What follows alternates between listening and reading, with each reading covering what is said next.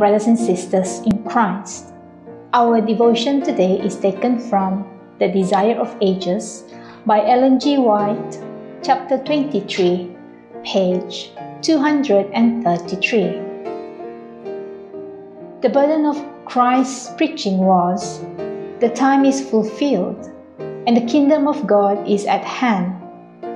Repent ye, and believe the gospel." The time which he declared to be fulfilled was the period made known by the angel Gabriel to Daniel.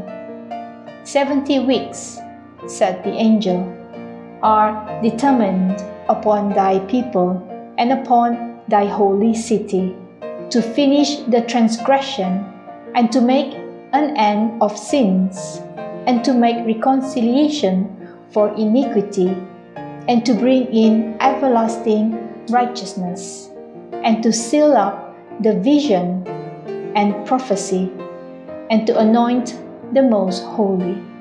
Daniel chapter 9, verse 24. Jesus, at his baptism, received the anointing of the Holy Spirit, and soon afterward began his ministry. Then the message was proclaimed, "The time is fulfilled." What do you need to do in order to be ready before the time is fulfilled? Let's pray. Heavenly Father, help me to understand your word and do your will, that I can be ready for Jesus' soon coming.